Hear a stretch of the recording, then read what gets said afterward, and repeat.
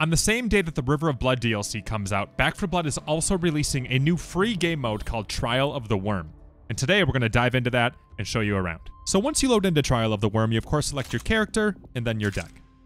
And once you lock in your character and your deck, you run into one of the first pillars of Trial of the Worm, which is the Corruption Modifiers. Well, now you might be wondering, Corruption Modifiers, well, what am I modifying here? If you look at the bottom left-hand corner of the screen, it says Show Modifiers. Let's select that. And you'll see that Trial of the Worm actually starts off at Recruit difficulty. Now, if I were to go and select one of these Corruption Modifiers here, you'll see something gets added to this right-hand column, meaning that Ridden now deal 5% more damage. I can do it again, and now mutations have faster melee speed, so on and so forth, and we can keep making the game more difficult. And each one of these trees has their own set of modifiers that makes the game more difficult. Now, don't worry, if you go ahead and get a little ambitious and you're like, I just want to crank it up, well, you might have second thoughts after you're like, oh god, I don't know if I'm quite ready for all this. You can go, right-click, bring it back down to an area that you might feel more comfortable with. And go ahead and mix and match this difficulty to however you want to play. You can make it as easy or as difficult as you like. But now, why would I make it more difficult?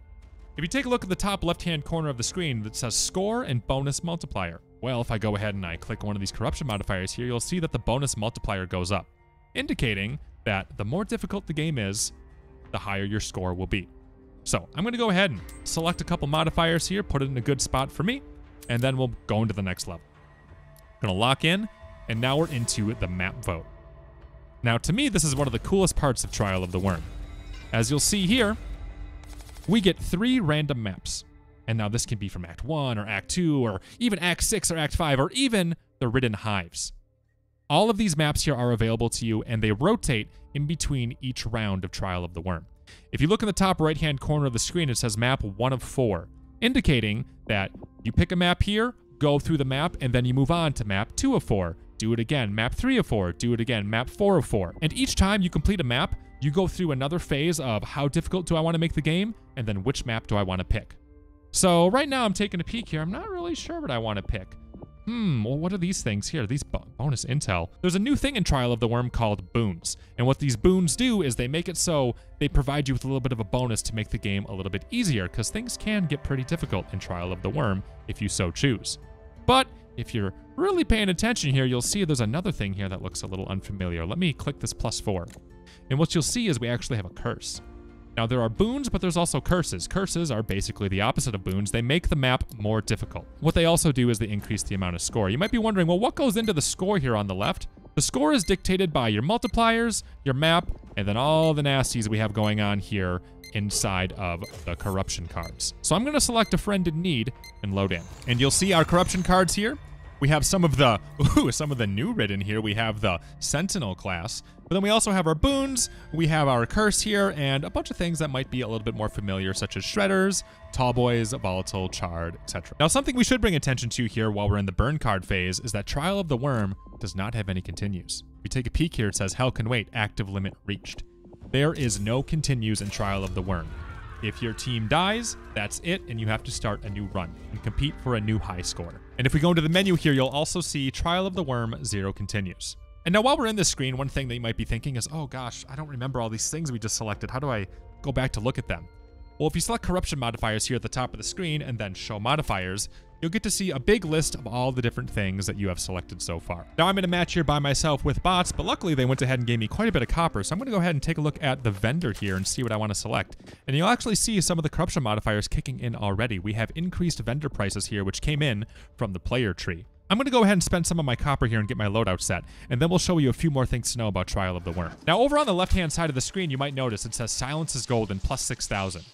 Inside of Trial of the Worm, you get bonus score for completing your secondary objectives.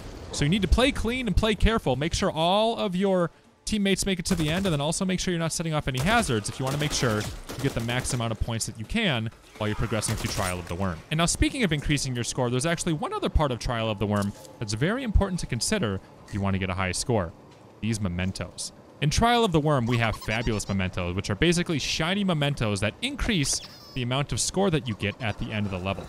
There's a minimum of 5 mementos on every map. You can get more mementos if you increase your player tree high enough to increase your score, but there's a minimum of 5 mementos on each map. So make sure you're thorough when you're going through your map here to try and make sure you pick up every memento to make it so you can get the highest score. And these mementos are affected by that multiplier that you selected in the corruption modifiers. So the harder the game is, the more that those mementos are going to provide score for you. Same thing with your secondary objective. The harder the game is, the more that secondary objective is going to increase your score. So we've about cleared the level here. I'm going to get in here and get through the map, and we'll get to see a score breakdown here. The top left-hand corner, it says 20,000, and once we actually get through the completed screen here, you'll see a little bit more of a breakdown here as to what went into that score. So you'll see the map completed was about 7,000 of our score. Cleaner survived is also a very big part of Trial of the Worm. The more people that are alive at the end of the level, the more score you're going to get. Completing your secondary objective increases your score, and then so did finding a couple of those mementos. And now that we've made it through the score breakdown, we're actually back at increasing our difficulty. Now, we can't decrease our difficulty anymore. You can only do that within the round, but we can go ahead and increase it. So maybe we're ready to crank it up a notch. Or maybe we had a good chance to get ourselves situated with our loot, and now we feel ready to take on a higher challenge. And we can go ahead and do that, increase our multipliers here. And you'll see when we lock in that the scores that we have on our maps are actually going to look quite a bit higher, because we went ahead and increased the difficulty of the game by a pretty significant degree there. And you go through this whole process until you've completed 4 maps. Now for my second map, I selected Caustic Cesspool, which is a Ridden hive. Some things to know about the hives in Trial of the Worm. You're not going to find a hive just sitting on a map that you can enter in the middle of a map. The only way you get into a hive is if you select it during map select. Another thing to know about the hives is that the shop is fully featured. Inside of campaign, you don't get to do all these different upgrades, but in Trial of the Worm, you can upgrade anything on any map. And the last thing you might notice here is that your secondary objective in hives is to go ahead and find all 3 skull totems. You're not going to complete your secondary objective and get your points unless you get all 3 of them. So I'm on my 3rd map here, and I upgraded everything all the way through. And you'll see the score can get really, really high, and the game can look really, really scary.